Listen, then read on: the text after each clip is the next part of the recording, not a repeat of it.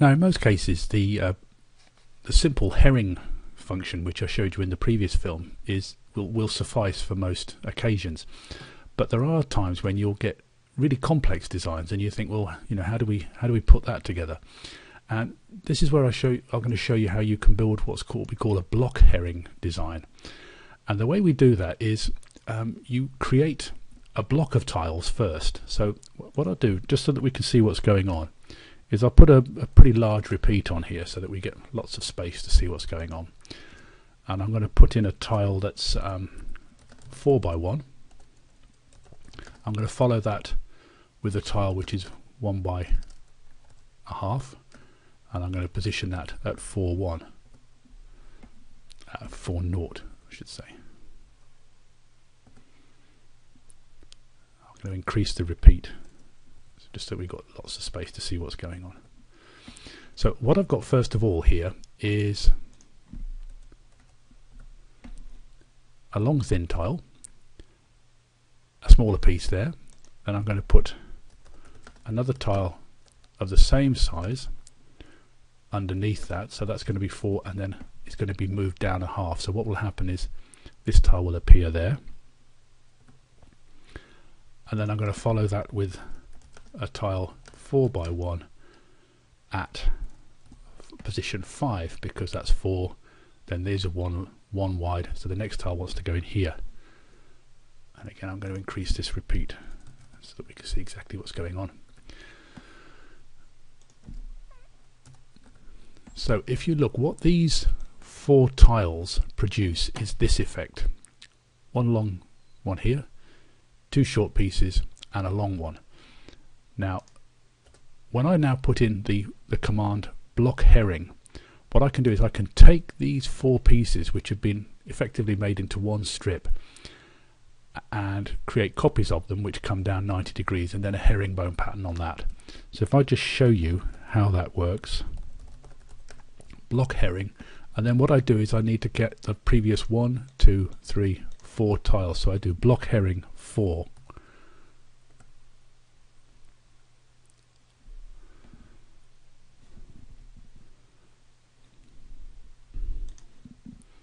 Actually, my mistake, that command is HerringBlock.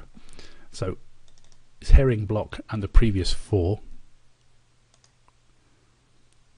and there you can see what it's done is we've got one strip out here and then another strip down here, and then they get to pull out across the entire floor. Now I won't bother putting colours involved in that, but I'll come back to that in a second. So if we now apply that to the room,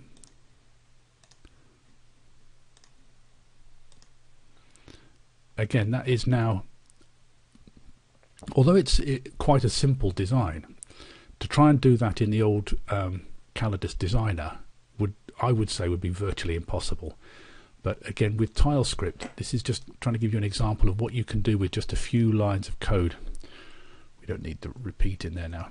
That's one thing to bear in mind, is that the HerringBlock design actually works out the repeat for you, so you don't have to sort of try and fiddle around with it, because believe me, it would not be easy to work out.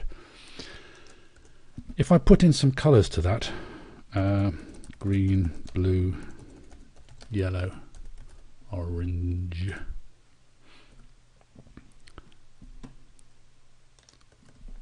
would help if I could spell. Green, blue,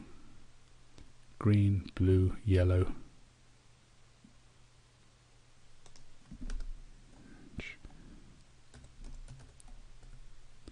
cyan. See, I'm beginning to now fill the system back up with these colours, and they go back into the system. So there we are, we're getting it sort of coloured in, and at the same time, as always with this thing, once it's quantified, you also get all the quantities that you need in here. Incidentally, if you look at this particular tile, we've got the tiles per box, which applies to every element in the system. So the tiles, when you've got the tiles per box at this point, you've got one setting for the tiles per box, but everything else all these features still apply to the tile grid, even though it's been created from TileScript. So again, this is it's one of those features that you won't use every day, but when you do get a particularly awkward herringbone, there's something you can do with it.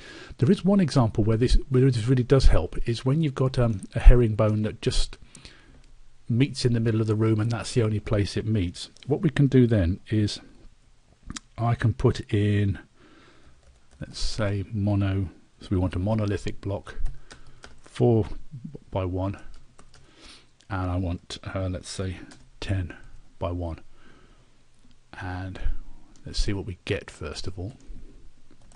Again, I'm just going to put in a very large repeat so that we can see what's going on. Oops, that wants to be 1 row by 10 across.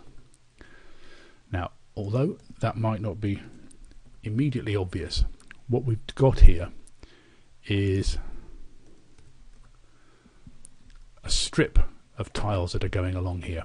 We'll clear out the colours, and then I change that into a herring block, and because we've got 1 row by 10, there are actually 10 tiles in this mono block, so I want to create that into a herring.